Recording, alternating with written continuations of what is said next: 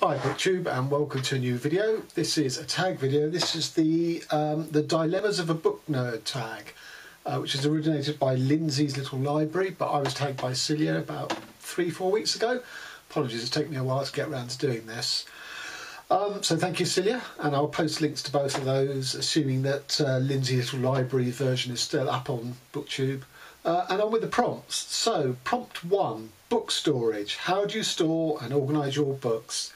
Okay, well, we have to go on a little tour here, so bear with me. So those of you who follow my channel for a while know that I used to store all my books outside in the shed due to lack of space at home. But I had a massive outbreak of mould and mildew, which destroyed, I don't know, a good 300 of my books. So emergency procedures were necessary, which included buying of 2 new bookcases, these two. And I've always had this. Now those are my son's books, but underneath, since we're talking about organising, so these are all this is my to be read pile pretty much. So these are in no particular order. I think this pile includes some buddy reads. So Kent Haroof is a buddy, well no, it's not a buddy read, it's for Jason at Old Blues Chapter and Verse. You Carry a Coffin series for December, it's the December read. Dante the Divine Comedy, Alan at Big Hard Books and Classics, and I are trying to find time to read that. And I think Madeline also wants to join in on that, but whether we can find a date for the 3 of us, I don't know. Fernando Pessoa, The Book of Disquiet, is a 4-way buddy read between me, Celia, Elizabeth at Bookish North, and I think it was Tina, possibly.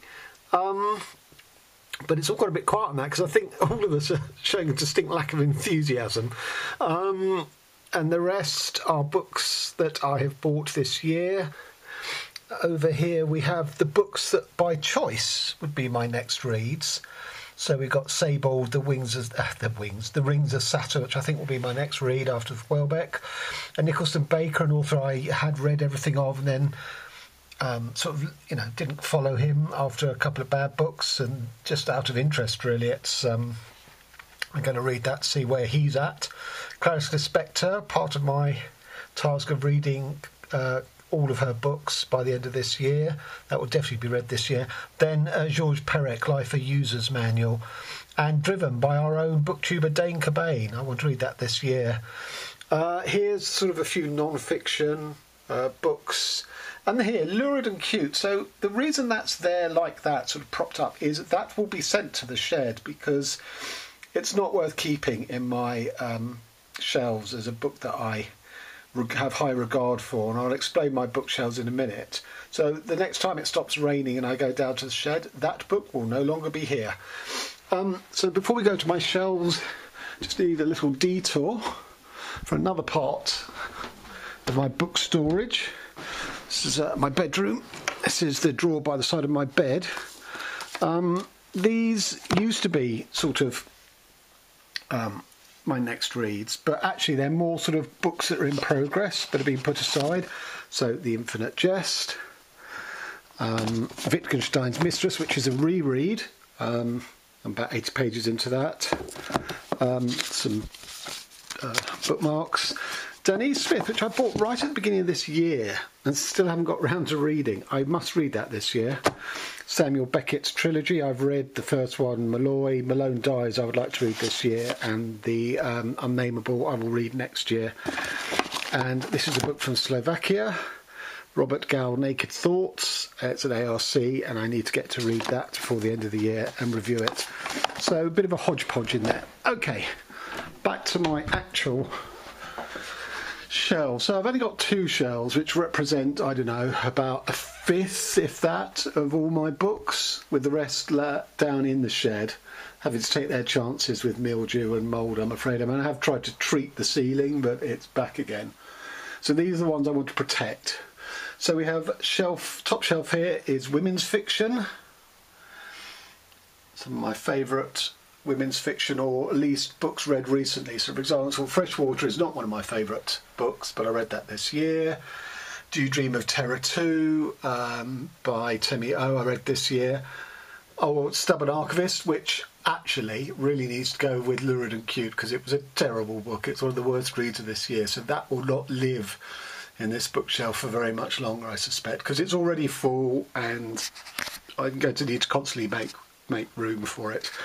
Then here we have second shelf of women's fiction, and these are all unilaterally my favourites by women, except Elif Shafak and Ghost Factory. Those two aren't, but Lost Children Archive, which will be my book of the year, The Idiot by Elif Batuman, Scarlett Thomas, one of my favourite women authors, Miriam Toews, which is my top 10 last year, A Visit from the Goon Squad, Ali Smith's trilogy, or those soon to be quartet, etc., etc.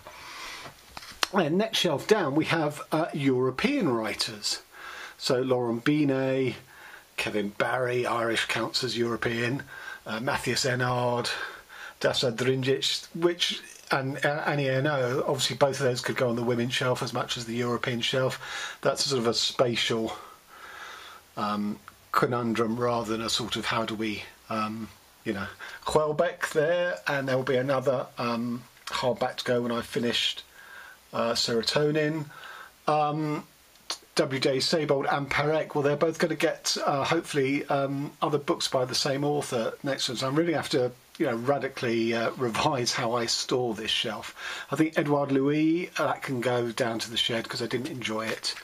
Same with Chromos by Felipe Alfo. Anyway, so that's my European shelf. Next one down, British authors. Michelle Faber, David Peace, Tom McCarthy, one of my favourite writers. But time for a new book, Tom. Tibor Fisher, Neil Bartlett, who writes some of my favourite books, etc. And then down here at the bottom is my sort of world fiction. Again, these are only representative because I do have a lot more books outside in the shed. These are my favourites. Murakami, Guillermo Martel, David Grossman, who's probably lucky to be in there because I haven't enjoyed either of those two books. Yuri Herrera, 3 books. Kirchhoff, which I read this year, Death of the Penguin, really enjoyed that. A couple of books from the Middle East, etc., etc.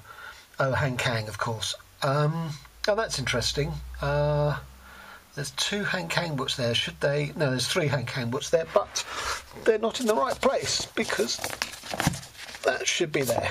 Okay. This top shelf of the other one is my sort of best of non-fiction. So books that I'll either reference, go back to kind of thing. Shock of the news about the best book I've got on modern art. Stuff on war, male psychology, stuff on terrorism, Susan Sontag, and then the Beastie Boys and Paul Morley, Nothing. They're sort of nostalgia books for me. They're not. I'm never going to go back and read them in terms of reference, but they're both books on music. Okay, on to sort of British again. So Plume by Will Wiles, Will Eves' Murmur, Glitch by Lee Rourke, Perfidious Albion, Sam Byers. So they're all new books this year. Oh no, Murmur wasn't, but they're new books this year that I've read. The David Mitchell section, Rupert Thompson, Max Porter's Lanny, etc. Now here we come to American, but I suppose sort of slightly postmodern or experimental American. So we've got David Markson, we've got William Gaddis, John Barth, Ronald Sukanik, then we've got Jonathan Lethem and Joshua Cohen, House of Leeds, and then my Ben Marcus section, which also needs some more books, please, Ben. Please write another one.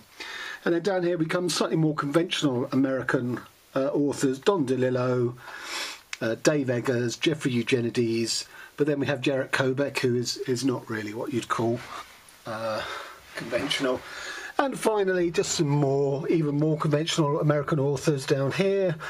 Paul Beatty, George Sanders, Ben Lerner, Percival Everett, I suppose, is a bit more postmodern. Matthew Sharp, Jonathan Safran Foer. So that's it. Rather a long answer to prompt 1, but the rest will not be as long, I can promise you. Okay, prompt 2. Tracking. How do you keep track of what you have read and what books you own? Well, I have a pretty good memory. So, for example, I've read 100 books this year so far, and I could name either the author or the title of the book of probably 99 of them. And last year I read 105 books, and I could probably name even now 105, again, either author or title of the book. So I do sort of retain a good knowledge of books, but like everyone else who answers this question, I'm really happy also to use the Goodreads section. Every book I've read goes into Goodreads, gets a rating, will probably get a review, and also my, the ones I want to read, or I'm down there in my to be read pile. 3, borrow. Do you lend your books out? Well, I'm perfectly happy to, but I don't really associate with people who are into the sort of books I read. I have lent 2 or 3 out to a work colleague of mine who is leaving work soon, so I need to make sure I get them back off her. But they're mainly sort of music and culture books rather than fiction. 4, buying. How do you buy or acquire your books? Well, I have to admit it's mainly Amazon. Partly because of price, partly because a lot of them aren't available, they're out of print, particularly American books. But, for example, the Annie Ernaux latest book, I Remain in Darkness, I bought that from Fitzcarraldo, the publishers, because it wasn't priced any cheaper on Amazon, so I thought, I'll get it straight from the publishers. I buy from bookshops, both second-hand and new, so I don't really have a set pattern, but I will say the majority of books I get are through Amazon. 5, comments. How do you respond to the "how do you read so much" comment or similar comments? Well, believe it or not, no one ever makes that comment to me. I don't know if it's because of my age or because they know I'm a writer and I'm a prodigious reader. No one has ever said that to me that I can remember, so I can't answer that. Dilemma 6, next book. How do you pick your next read? Well, you've seen the to be read pile.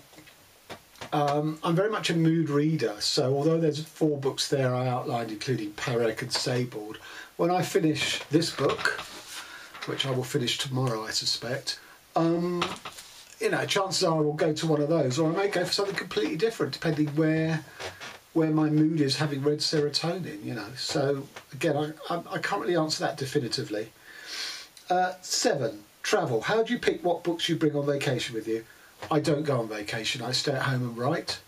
When I did used to go on holidays, I used to pack 9 books, big, that I really wanted to get to, and I sort of hadn't found the time to read them at home with a working week and a writing around that. So I remember some of Will Self's novels I took on holiday with me and read round a swimming pool, which is a sort of perverse setting to read Will Self, but there you go. I don't do that anymore. As I say, I don't travel. 8, annotate. Do you write or highlight or mark your books in any way? Well, non-fiction I do. I do mark them up. Fiction I tend not to, except I will turn down the corner of a page I want to return to because of a quote on it or something. And I'll post a link to my dog-eared tag, which sort of goes into that into more detail. 9, new or backlist. Which do you prefer, new releases or backlist books? Well, a good book is a good book, so I have no preference. I'm not ideologically wedded to only reading my contemporary writers. I'm perfectly happy to read backlist, and in a way, I think I make more discoveries of unknown writers that are backlist rather than contemporary, because the nature of BookTube, for example, you're going to have some contemporary new releases covered, whether I'm aware of them or not. Someone's going to review it, and then I'm going to decide whether that sounds interesting to me or not. Whereas, of course, with a backlist, the chances of a particular book being reviewed are, far less. But I make much more interesting discoveries, I think, therefore, of books in the backlist. 10, sequels. Do you read books as they are released, or wait for an entire series to be published before reading one book? Well, I don't read sequels, so no. Okay, so there you have it. There's my answers to the dilemmas of a book nerd tag prompts. Thanks very much for the excuse for a bit more book porn to film books in bookshelves, which I think turn most of us booktubers on. So, till next time, thanks very much.